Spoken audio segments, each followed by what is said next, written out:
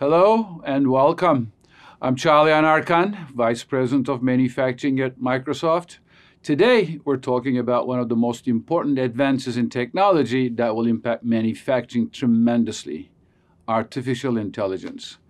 AI is a significant disruptor and can be anything depending on who's driving it. Huge opportunity, but also a major issue for various reasons.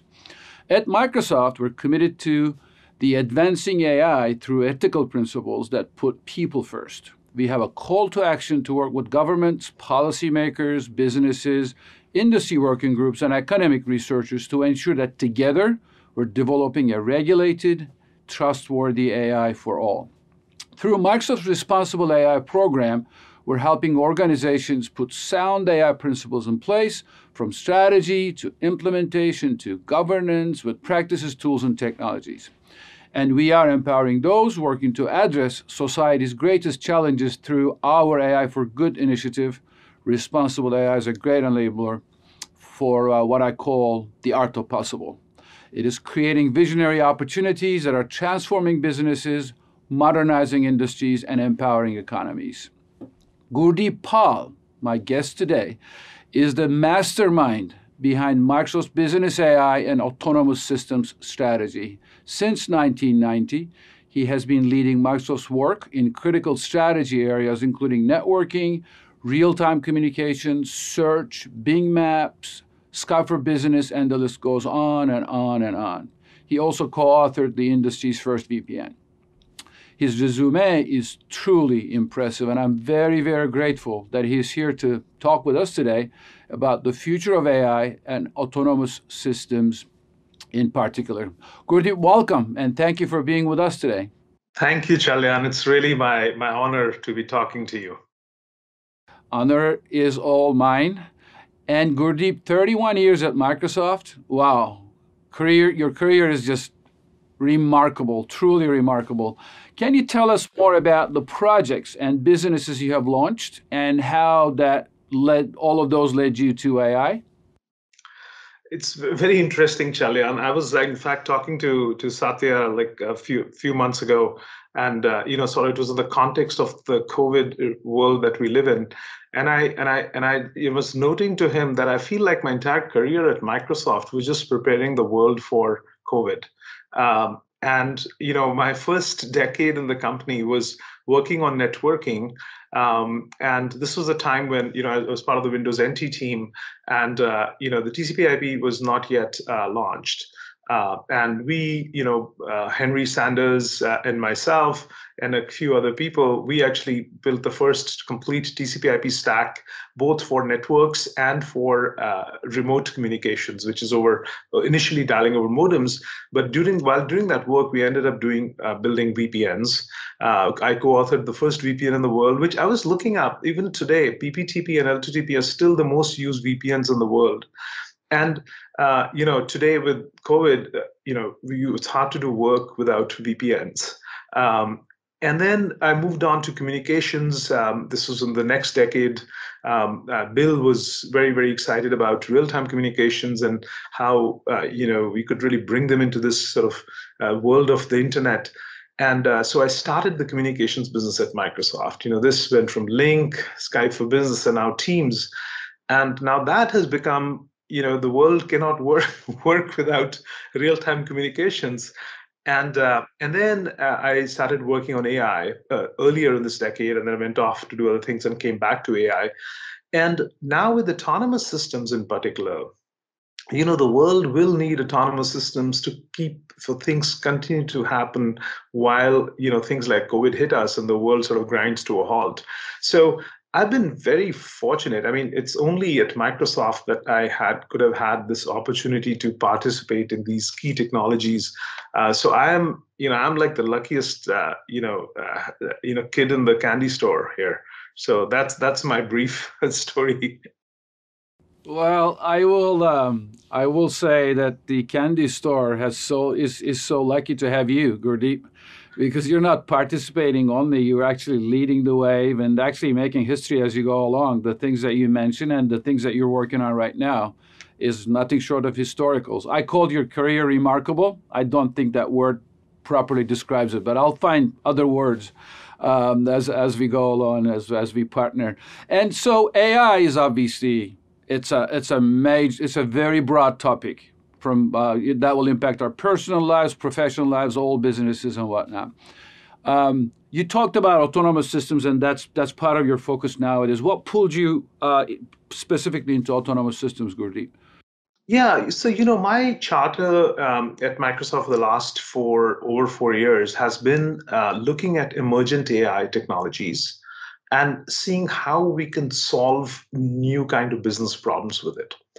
And so this is the remit that Satya, I and when we set up this group, we sort of put in place. So in some ways, I've had the sort of benefit of looking at the entire gamut of the AI stack and worked on many different parts of it. And this was an area I started focusing on because we realized like we didn't have enough attention on this space in the company. And Satya was increasingly thinking about some of the scenarios which are very, of course, popular, like autonomous driving, and saying, what is Microsoft's play in this space? Now, obviously, we are not in the business of building cars. We are not in the business of building machines. So what is it that we are? How do we participate in this? So it was with this sort of an idea started focusing on autonomous systems, and I'll tell you, Microsoft, we are about software.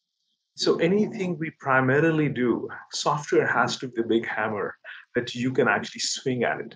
Another way to say it is that you have to define whatever problem there is in a way that it works to our strengths and sort of looks more like a software problem.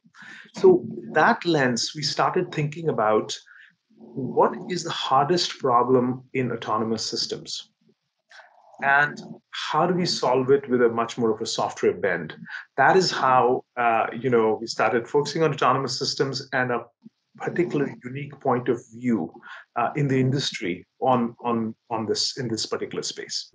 Manufacturing is coming from kind of everything being manual, everything being with people on the shop floor, data not really used. Suddenly, pandemic happens, huge disruption. And now I'm seeing a lot of appetite for like, how do I ensure business continuity? How do I do remote operations? How do I protect my people but still be able to resume my manufacturing? So obviously, autonomous systems will make a tremendous impact, and you and I are working on it together. Industrial control solutions becoming more adaptive, right, to changing environments. Dealing with complex processes now for the first time ever I think in history of humankind, the kind of problems that we can optimize for or work on is just unprecedented. And combining human and machine intelligence, again, that really have not happened. I think you said it best, Gurdeep. You said the potential to help our customers innovate with this technology and bridge the divide between the physical and the digital world is limitless, and we're taking that to heart when we talk about lights out manufacturing or autonomous supply chains, etc. So can you share some of the specific scenarios, Gurdeep, that you and your team have been working on, and through that, what has surprised you the most in terms of AI's impact on real world problems? Yeah, no, absolutely. As with AI. The reason we're seeing this big, all this developments in AI is because there was a very important step that happened before it, which was digitization. That means data was suddenly available in digitized form. And once the data is available, you can then make sense of it. Now, the classical approaches in AI, I'm actually including supervised learning as classical now, even though it is fairly modern. But those approaches say, well, if you give me the data, we can actually make sense of it with these incredible deep learning approaches. The challenge is that there are many scenarios, and manufacturing is probably a perfect example of that, where it is nearly impossible to capture all the data. And if you cannot capture all the data, you cannot address some of the problems that are, I would say, the harder problems. You can do certain things. So, you can preventative maintenance, and there's a lot of good high-value stuff. But when you really get into the more advanced things like control, how do you go about doing that? And this is where the autonomous systems and reinforcement learning in particular has sort of come about, where you can start reasoning outside of the data that you have. And that means you can now develop models of the world which have an understanding of the world. And now you're reasoning with it. And that is what humans do. That's why human experts are the ones that are able to do these advanced tasks, which robots can't do. We can't even drive the car, without with high confidence right now. So humans do that, very very easily. So the with that lens, it really opens up a whole new set of scenarios and opportunities. Like for example, one of the interesting ones was, I'd like to talk about is in the area of chemical process control. And this is a really hard problem. I mean, this is where, you can digitize it up to a point, but these are analog systems. I mean, these are atoms and atoms which are behaving very, very differently as they progress in time and they progress in the different conditions that are there. And you're supposed to produce predictably without much, loss. You have to produce this high grade polymer, and this was a problem nobody could really solve. So we just said, okay, only human experts who've been trained for like tens of years are the ones who are able to literally draw upon their instincts and draw upon their experience and stuff, and then adjust things and move them along.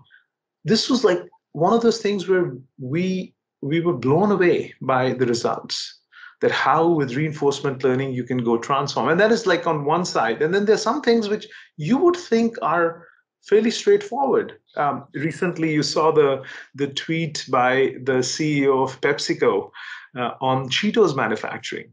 And I mean, it's amazing, like the amount of messages I've gotten from people and people reaching out, because nobody thought that, hey, people thought, hey, Cheetos is a solved problem.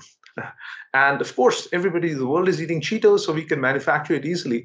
But when we started working with PepsiCo and their engineers, we found that it was actually a pretty hard problem, and they really had to rely on experts, controlling a lot of things, and they still had, reasonable amount of wastage if they did not meet the quality control. Here again, we were able to use reinforcement learning to create a policy which can operate all these different knobs and can produce perfect Cheetos.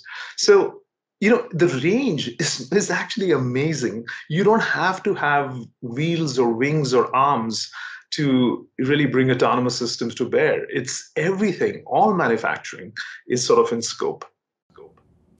Yeah, I mean, from AI to autonomous systems, from that to, I will call both of your examples, and it was not only us being blown away, the customers were like, I remember both of those, talking to them. Those two examples are bringing it down to recipe-driven scenarios, right, or use cases. And then just on that same note, you're also looking at pharmaceuticals and so many other applications or implications. It's just fascinating. I think we're all very very lucky to be doing what we're doing in this historical kind of period in our world.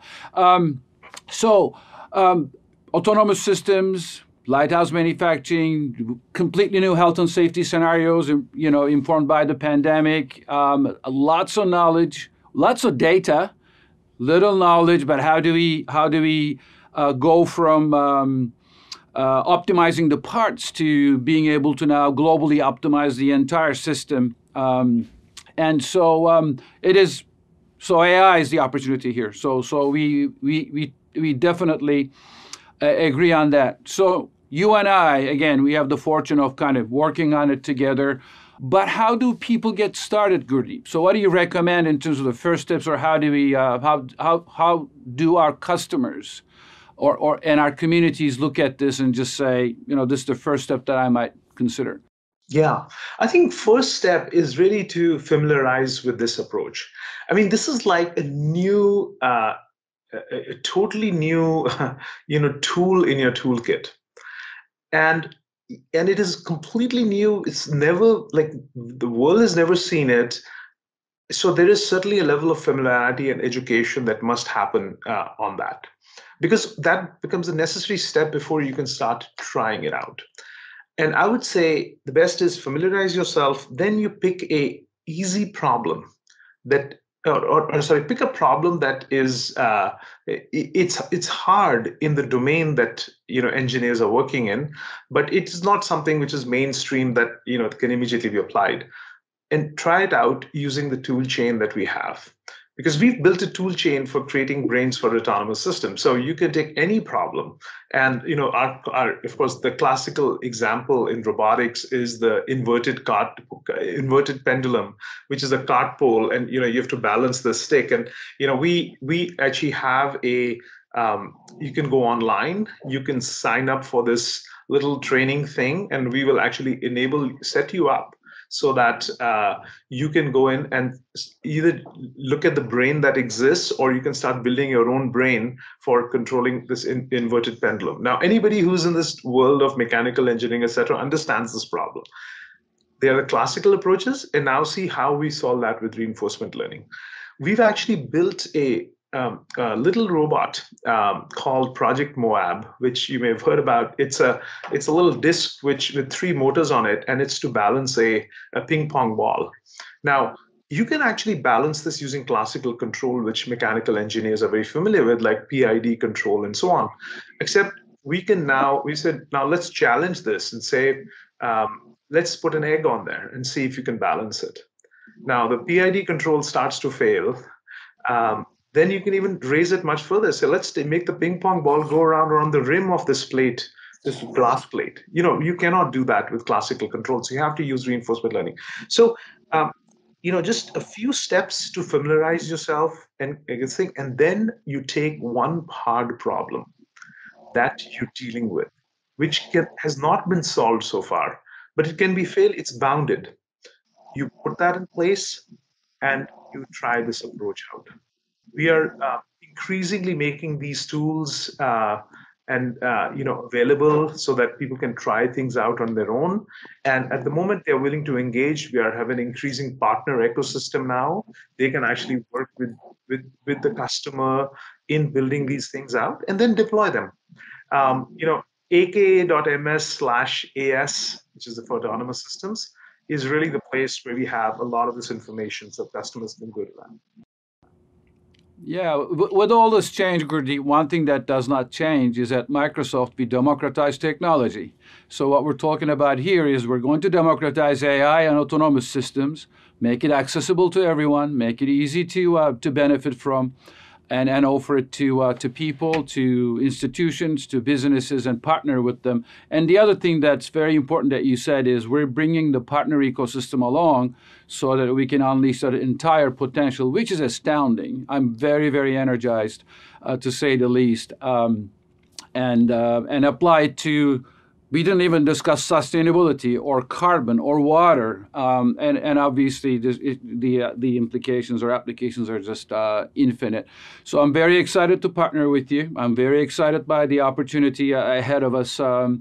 Any parting thoughts for us, Gurdeep, that you want to leave us with? Yeah, I think there are a couple of things I would say. The first thing I would say is that as you said, we're trying to democratize this technology, and we're doing it in a way that we don't want our customers to become experts of reinforcement learning. We are creating these abstractions. We have a low code, no code approach on how these experts in their fields can use AI without becoming an expert in AI. And that is a really important piece of this overall equation. The second thing I would say is that we need to really get prepared for a ubiquitous world of autonomous systems. In the same way, there was a time when we were looking forward to when there were going to be a billion PCs, and then there were going to be a billion mobile phones, and now it seems there'll be a billion smart speakers. We are rapidly coming up to a place there's going to be a billion autonomous systems. And I want our customers to be leading that, to be succeeding with it. And by adopting these tools, I believe they can get there. And we're here to help. and partner with them. So that's brilliant. Gurdeep, thank you so much for joining us here today. I think we're just starting this dialogue with our communities and customers, and I'm just truly excited by what's ahead of us. Thank you, Çağlayan. It's so great to partner with you on this, and really looking forward to again changing the world.